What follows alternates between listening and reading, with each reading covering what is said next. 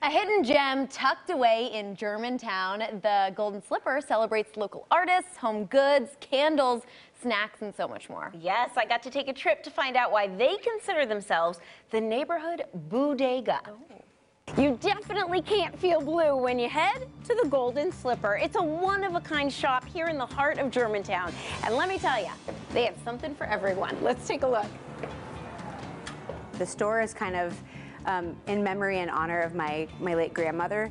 Rewind to her younger years, her and my grandfather owned a bar in Ohio, and she was a performer. She wore golden slippers on stage. That was her signature trademark, and so that's why we named this store the Golden Slipper. Whether you're looking for balloons, hand-poured candles, natural body care, vintage-style barware, or more, you'll find it at this hidden gem. We kind of call ourselves a bou-dega. We're like a boutique mixed with a bodega because we have a whole like grocery gourmet food section, but we specialize in making all of our own hand-poured soy wax candles, and then kind of everything in between that you would need for a gift for anyone of any age, 5 to 85. And that's not an exaggeration.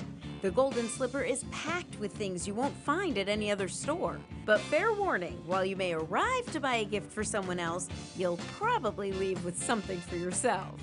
So, I love it. You had me a cheese and wine and all this good stuff. But not to worry. Most of the items at the Golden Slipper are sourced from local, women-owned or small businesses. So it's a win-win. I consider ourselves a little guy still, and so we're all just trying to find our place in this world. So I'm like, hey, if I can be a part of that for someone else, pretty cool. And whether you're on 2 or 4 legs, the experience will make you feel special. Something extremely important to Abby. We love to learn everyone's names and like, oh, and their dogs. We have so many dogs that come here. We usually learn the dogs' names first. And the dogs know where the treats are because we give them all treats. We have a mural right across the street from our door that says kindness is, and then you like kind of fill in the blank. So I want to be a part of like that kindness community and movement. That would be the legacy I'd really want to leave. Like even if I made no money, I just want people to be like, well, she was nice. Well, she's very nice. And right now there is an end-of-year holiday sale going on, so visit thegoldenslipper.nashville.com.